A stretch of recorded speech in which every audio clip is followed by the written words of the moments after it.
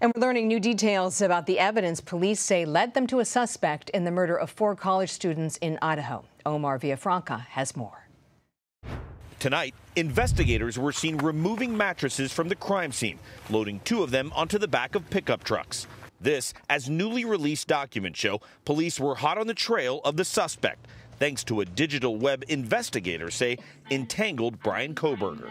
Everybody's driving around with a GPS tracker. Mark Rosh is a former DOJ cybersecurity expert and says every day people leave a trail of digital debris. People don't realize that when they're using any kind of a device, that they're leaving a track of what they're doing. And even if they're just driving in a car, there are automated license plate readers that are capturing their license plate.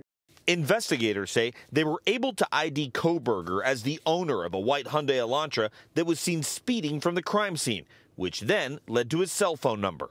In the affidavit, police say they tracked the criminal justice PhD student through his cell phone, and it pinged off towers near the crime scene at least 12 times before the attack. Police also say they think the suspect could have turned his phone off the morning of the murders, noting that Kohberger's device didn't ping cell towers between 2:47 a.m. and 4:48 a.m., saying that is consistent with Kohberger attempting to conceal his location during the quadruple homicide. It's much more difficult to get away with these kinds of crimes in 2023 than it was 20, 30 years ago.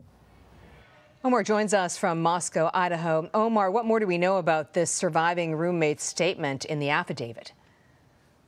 Well, we know her name, but we're not going to use it. We've decided not to. She's kind of been through enough. But it was interesting because in that affidavit, she was saying that she heard noises, she heard talking, and she went and peeked outside of her door. It's a home that has multiple rooms in it, and that's where people were saying.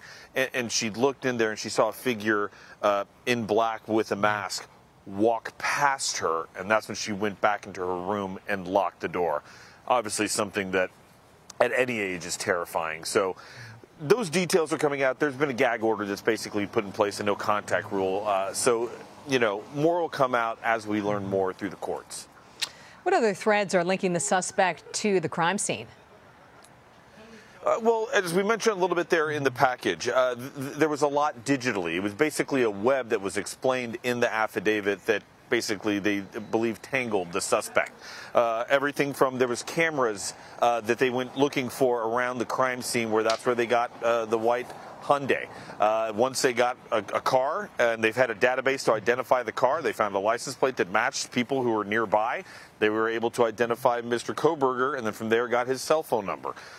When he was driving back to Pennsylvania, they were tracking him through his toll tag from Washington State all the way back to his home in Pennsylvania. And there in Pennsylvania is where they went to his parents' house and went into the trash and got a DNA sample from there that linked him to DNA left on the sheath of a knife in the room. So a lot of police work being done, and experts are telling us this is pretty common, except it was done here and led to the arrest. Whether it leads to a conviction, that's up to a jury. Omar Villafranca, thank you.